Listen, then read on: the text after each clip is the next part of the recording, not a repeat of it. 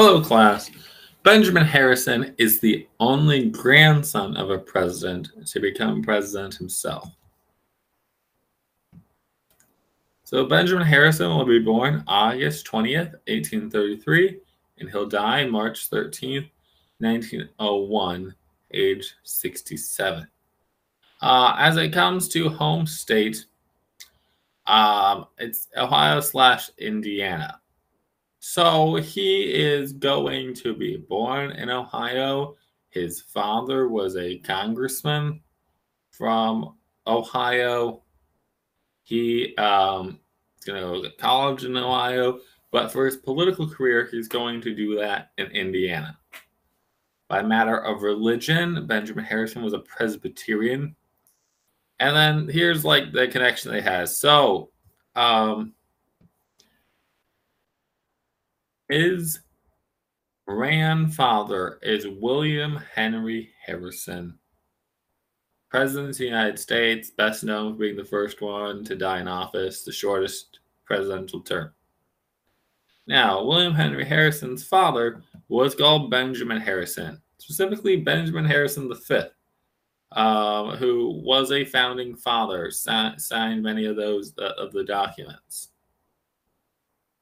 So he's coming from this really well-established family, and of course his dad is not terribly well known, but he was a member of Congress.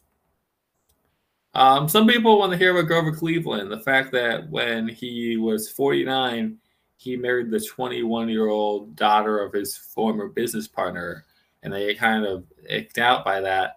Well, Benjamin Harrison, who originally marries an age-appropriate woman named Caroline, and so they're gonna have kids together, and then she dies while he is president. And so he brings in her niece, Mary, to be basically the substitute first lady for the rest of the time in office. And then a couple years later, he marries his dead wife's niece, who was 25 years younger than him.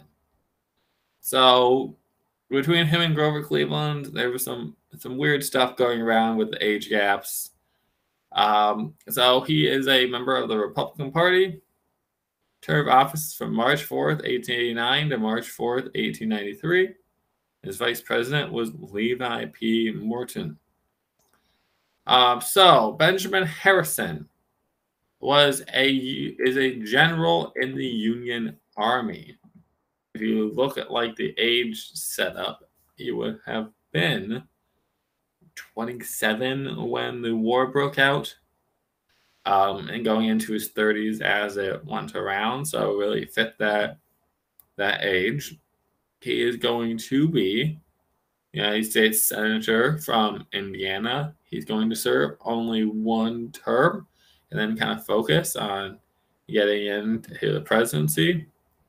And then so he wins the Electoral College in 1888 while losing the popular vote.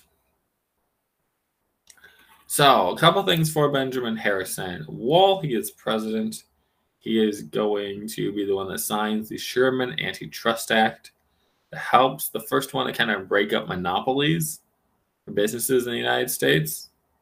He is going to sign into law the National Forest Service, protecting parts of the United States into the natural beauty.